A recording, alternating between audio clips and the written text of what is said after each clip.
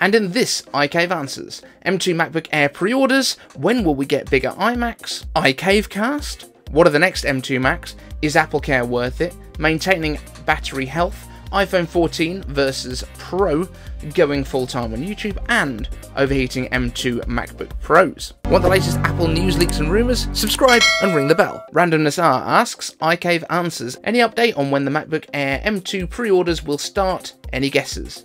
Will it be on a Friday again? So we do have kind of rumours that have come out yesterday, so let's start off there. It looks like the 14th of July is the release date, so we work back a week from that, the 8th of July. 8th of July, I think, something like that, is basically the day that the orders will begin. That would be next Friday from the looks of things. That means we won't get reviews next week, but the week after. And it'll be interesting to see if we have the same issues that we've had with the MacBook Pros with M2 in terms of the speed of the SSDs with these MacBook Airs. Fingers crossed not, but chances are yes. There's also some thermal stuff, but we'll be coming to that later. Eugene King asks, iCave Answers, my sweetheart is rocking a 2017 27-inch i5 iMac. Will Apple release a 27-inch Apple Silicon iMac in the not too distant future? I don't think we're going to be seeing any bigger iMacs anytime soon, to be completely honest. I don't think this product cycle is going to have a larger iMac. I think 24 inches is the size that we're going to be getting for at least the foreseeable future for this kind of product cycle, this design cycle, if you like. If we look back at what Apple's done in the past, the original iMac, when it first came out, was the CRT display, the beautiful coloured versions that we got. That was the only size. You only got the one option with that. When we then got to the next generation, the G4s, we got the LCD panel iMacs, which was the kind of the sunflower iMacs, if you will, the ones with the lovely arm that you could move them around, and we ended up getting two sizes initially, which was a 15 and a 17 inch, and then they went up to a 20 inch as well on the next generation from that. They also released at the same time the eMac, which was another CRT based iMac. Basically it was the iMac for schools, for education, eMac for education, and that featured a larger CRT screen. I think it was a 17 inch, and that was really flat as well. I've got a couple of them in the loft. Let me know if that's something you would like to see in future featuring on the channel. I think they both work, both G4s. But yeah, I have a feeling though on this cycle we're going to be getting one size of iMac and that's it. If you want to go larger, then you go to a standalone display, something like the Studio display with either a Mac Mini or with a Mac Studio if you need more power. Mac Mini plus a Studio display comes in at just over $2,000, which is basically what you used to pay for a larger iMac. Randomness asks, iCave Answers, any update on your podcast situation? You need to talk to Max Tech or the Genius Bar, or even get Greg from GadgetCast or Brian Tong. So many great names. It'll help you grow your channel. I want to see you reach 100k and then 1 million subscribers. Okay, so here's the thing. If we were to do a podcast, would you want to see it on the same channel? Would that be a bit weird? Because you're going to have weird long-form stuff mixed in with these kind of quicker questions and answers and news style content. Does it all work on one channel? Would we need to put it on two channels? I don't really know. In terms of longer form content as well, we were going to be doing a live stream tonight. Unfortunately, I've had to move that to tomorrow. That's purely because I've got work tonight. I've got to go and do an event. So I'm not going to be around tonight. I am going to be around tomorrow night, so 10 PM UK time, which I think is like 5 PM Eastern in the US. That's when we're live streaming, so we'll do our last Apple week tonight. Let me know in the comments anything you want me to cover. Use hashtag iCaveAnswers, why not? Or last Apple week tonight. It's a bit longer though.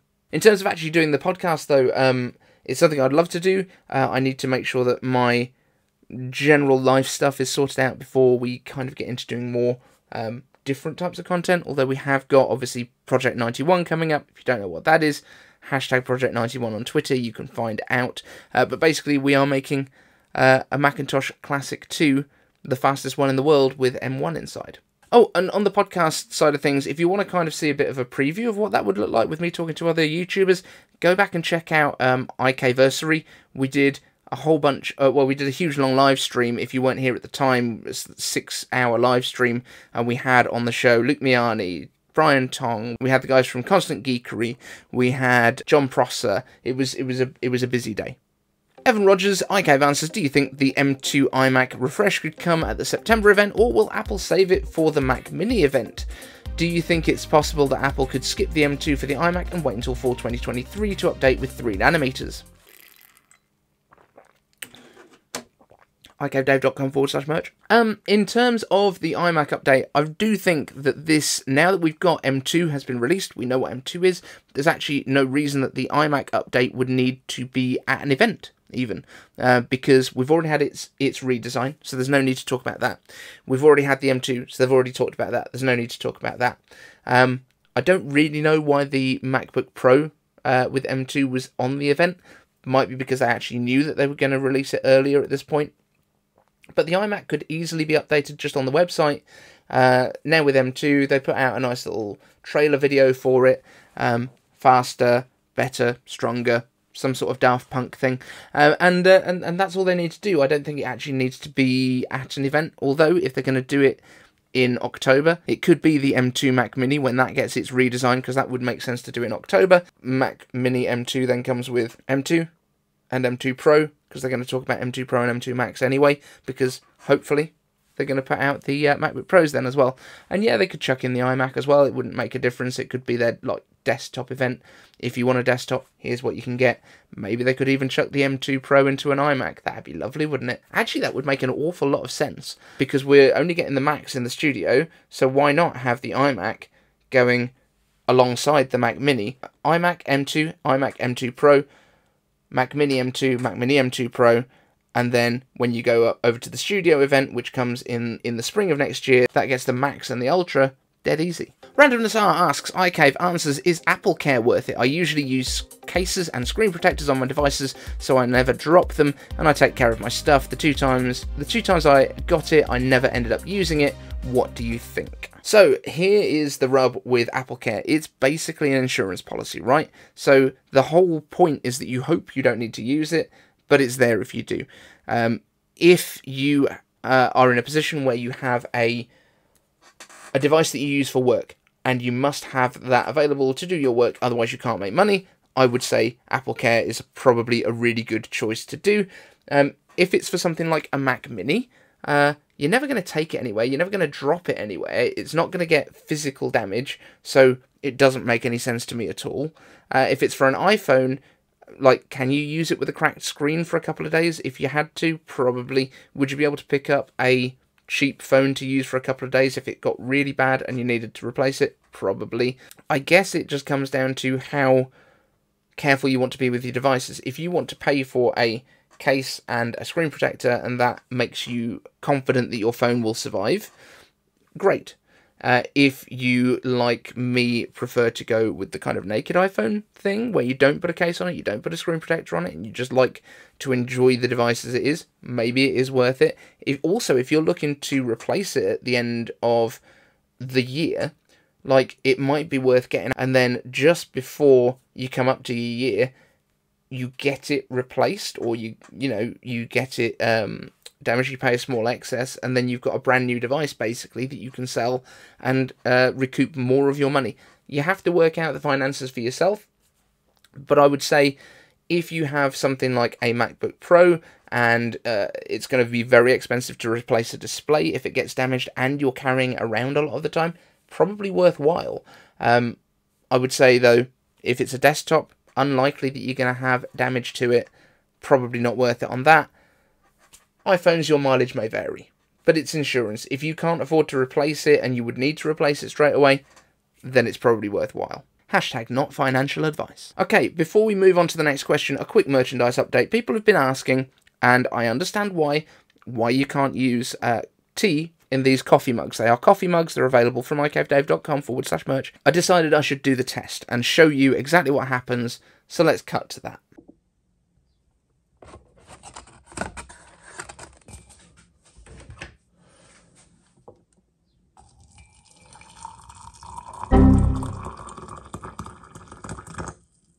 Now, you have been warned, these are not compatible with tea. I am not liable for any consequences of pouring tea into these coffee cups. iCaveDave.com/merch. Please support me. Randomness asks iCaveAnswers, can you do a video on how to maintain good battery health for iOS devices? What to do and what not to do, and how do you charge your devices to make them last? Cheers. Okay, I genuinely think the whole battery health maintenance thing is a myth. It's just rain dancers and people kind of making stuff up at this point. So, back in the old days, you did need to look after your batteries. You had to kind of keep an eye on battery cycles. You had to kind of calibrate them, I guess, was what people used to call it. When you first got a device, you would charge it all the way up to full, then you would let it run down to empty, and then you would charge it all the way back up to full again. And kind of you do have to do that with older devices that don't have the same level of battery management. However, Apple is very good these days at battery management. There are a few things that you can do which will sort of prolong the life of your battery, and it's the stuff that all phone manufacturers seem to be getting away from, and it's also the stuff that everyone seems to want them to do. So, number one, don't fast charge stuff. If you fast charge stuff, it will heat your battery up more than if you are normally charging it. So, if you've got one of the old 5-watt chargers that used to come with the iPhones, use that to charge it overnight. It will stop itself charging automatically when it is full. Apple has software built in as well that will learn when you charge a battery if you do it on a regular basis. Mine is all over the place, so I don't think it really uses this anymore, but it will basically charge itself up to about 80% full and then stop until it expects that you're about to wake up. Like half an hour before that, it will charge it up to full, and then yeah, basically by learning what time you typically unplug your phone, it will make sure it's ready for that time, but not leave it fully charged all the way through. But in general, you don't need to worry about it. Charge your phone when it needs to be charged, don't charge it when it doesn't need to be charged. That's basically it. Like, if you need to put a bit of extra juice in your battery to get you through the day, do it. Don't worry about it. Let Apple deal with it all in the background. In most cases, that's the best way. The only thing I would say is if you try and jam like 50 watts into your phone, yes, it will only take as much as it can, but the faster you charge your phone, the more your battery heats up. That is the only thing probably that you can really do these days that will actually maintain the battery health. They're also very efficient these days. Batteries last quite well. I wouldn't worry too much about it. Stop stressing and just enjoy your device. Alan B Unboxing and News asks, iCaveAnswers, I think that the entire iPhone 14 lineup could or will have always on display and 8K video. It's a weird way of phrasing the question, but sure, we know what you're asking here. So, will all of the iPhone 14s have the always on display and the 8K video? The short answer is no. The long answer is no. The always on display, at least, will only come to the Pro iPhones almost certainly, because it needs to have ProMotion, and the reason that it probably won't come to the iPhone 13 models, even though they have ProMotion, is that their ProMotion only drops to 10 Hz, and the new iPhone 14 Pro displays are likely to drop down to 1 Hz, which basically means that it's only refreshing your display once a second. Now, that basically is what reduces the strain on your battery. Your processor is basically having to do very little work, and that is kind of what we're talking about here, as well as obviously your display itself refreshing. But your processor is only having to refresh the display once a second. So that is why it won't probably come to the regular 14s. Remember, the 14s are likely to have the existing A15 processor in it, even if it is rebranded as an A16, and then we get an A16 Pro for the Pro models. And in terms of 8K video, the amount of storage that that's going to take up is going to be enormous. So we don't actually know if the camera sensors are going to be upgraded on the standard 14 lineup, or if it'll just be on the 14 Pros at the moment. But bear in mind how enormous these image files, these video files will be. You're talking 4 times the size of 4K. So if they do, it's probably going to be limited to 30 frames a second, because the storage probably won't be quite as fast. There's probably going to be new storage controllers in the A16 chip. I wouldn't hold your breath for 8K on the 14. Randomness asks, iCaveAnswers, do you own any stocks, like Apple stocks? Do you invest in real estate? What's your plan for the future? I really hope you can make a living on YouTube soon. So no, I own no stocks. Not interested in doing stocks. This is not financial advice.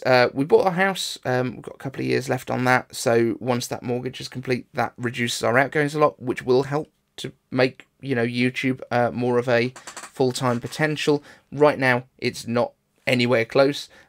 But if you want to join the Patreons and help to support the channel month by month so that I can keep making this content, iCaveDave.com/Patreon or patreon.com/iCaveDave. Both works. We made it as easy as we can. And yeah, I want to give more value to the patrons. Just let me know what you want. But no, I'm not into stocks. I'm not particularly into crypto. I've got a couple of NFTs, which are more because I support the people that are making them rather than like as an investment of any sort. That's not what I'm doing with NFTs. And I think it's probably a really bad place to invest if that's what you want to do. Again, not financial advice. But I do this channel because I love doing it. I do it because I enjoy talking about Apple stuff. I talk about Apple stuff all day long anyway. I'll be reading and tweeting about Apple regardless of whether I was making these videos. So would I love it to be a full-time job? Yes. Is it anywhere close to that yet? No. Bruce Grubb asks, iCaveAnswers, Max Tech had a video on the M2 MacBook Pro overheating. Is this something to worry about, or were they doing something that the majority of people just wouldn't do? Okay, let me just find my worm can and we'll open that. So, Max Tech, love you guys. Your testing is awesome. What Max Tech were doing in this video were trying to find something that would completely tax the system as much as they physically could, make it struggle, make it suffer, make it like really, really work as hard as they possibly could in order to see what happened in terms of thermals.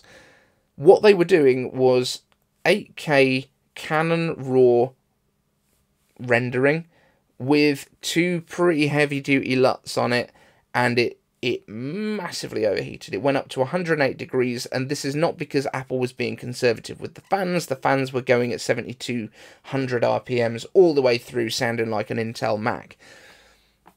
So obviously everyone panicked. Everyone was like, this is unbelievable. The M2 runs so hot. It's not right. It's not okay. Number one, this is not what M2 is for. M2 is the consumer level chip. This is the one that is designed for people that are doing basic stuff. The fact that you can do a couple of streams of 8K ProRes on this thing and edit it is great. It is not designed for rendering these things out at speed. Number one. Number two. When Everyday Dad, Gary I think his name is, a fantastic channel as well, very, very well produced videos, and always kind of nails the opinions on these things. When he tried to replicate it, he used a different codec, I guess. I think it was Canon ProRes or something like that, or Canon RAW, but just with different LUTs. He was literally rendering the file for over an hour. The temperatures didn't get above 48 degrees. Fans didn't even kick in. It seems like there is a specific issue with the kind of file that they were doing. I think they offered to send it to Gary as well, so he could try and replicate the test. But in answer to your question, this is a very niche situation where they were specifically trying to tax the CPU and GPU as much as they possibly could. The media encoders are not designed for this specific codec, so they were out of the question. With the vast majority of anything that anyone will do on these systems, it will never get this hot. Will it get slightly hotter than M1? Yes, it seems like it probably will, because the chips are clocked up from 3.2 GHz to 3.49 GHz, so about 0.3 of a gigahertz faster, just under. But they've also made the individual cores more efficient. All of these things, all of these artificial benchmarks, and I know this is a real render test where they're really rendering a real thing that's real, but all of these things are not real-world uses for the M2 chip specifically. This is a consumer chip, this is a consumer-grade laptop, even though Apple insists on calling it a Pro. That, for me, is the biggest issue here, is that Apple should not call this a Pro laptop. It isn't. It is a consumer version that just happens to have a fan in it. That is the big difference between the MacBook Air, which is billed as their consumer one, and the MacBook Pro 13-inch, which is billed as a Pro one, even though it just absolutely isn't. So yeah, I mean, that's kind of all I can say on the matter. Is I don't know why they're trying to make the system fail. I know it's interesting, and it will get clicks, and that's probably the biggest thing, but is it a real concern for people? I think it's up there with Bendgate and AntennaGate and stuff, where in the real world it's probably not a drama at all, not put me off yet. I think the bigger controversy here is the SSD speed stuff, which we touched on very briefly earlier in the video. the new MacBook Pros are using a single 256GB NAND chip inside, which instead of using two smaller chips means that it's only got kind of half the bandwidth for getting stuff on and off of that drive, and that might cause people more of an issue. I think if you can afford to go up on the storage, I've never said this before, but I would go up on the storage, probably over the unified memory on this one, and that's a really weird thing to be saying, but I actually think that's the play right now. So there we go. That's my thoughts on the whole overheating MacBook Pros. Is it an issue? Probably not. It's just a bit annoying. But that's it for this show, guys. Thank you so much for watching. Don't forget you can go to icavedave.com/merch to get a cool mug like this for coffee and only coffee, or a cool t-shirt like this that also says Cupertino on it. And maybe I'll do some more designs soon, because I think the designs are getting a little stale. Maybe we need something new. Thanks to the Patreons. You're all beautiful, beautiful people. Want the latest Apple news, leaks and rumours? Subscribe and ring the bell.